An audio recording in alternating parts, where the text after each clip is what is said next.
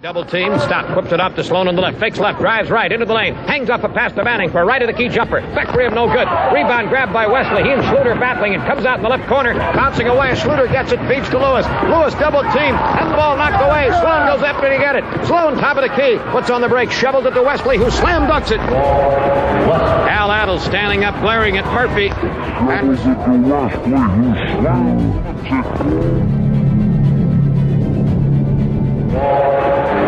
Al Adels standing up, glaring at Murphy. And with 7:09 to go in the second quarter, time is called by the Warriors.